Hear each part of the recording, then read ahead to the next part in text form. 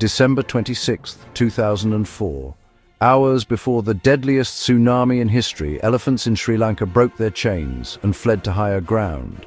Birds abandoned their nests. Dogs refused to go near the beach. They knew something was coming.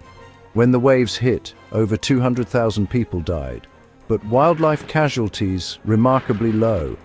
The animals had sensed danger through frequencies humans cannot even perceive. This is not superstition, it is biology.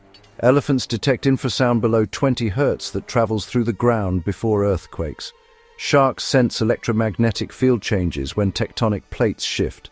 Dogs smell chemicals released by stressed rock formations. Before the 2011 Virginia earthquake, zoo lemurs sounded alarms minutes before humans felt anything. In China, snakes emerged from winter hibernation just before a massive quake. Authorities evacuated and saved thousands of lives. Animals are not psychic. They are accessing an entire dimension of reality that exists all around us, but we are completely blind to it. Infrasound, electromagnetic fields, chemical signals we cannot smell. We are living in a sensory bubble while animals perceive the full spectrum of environmental warnings. Subscribe to the Mystery Archive, where science reveals the invisible world.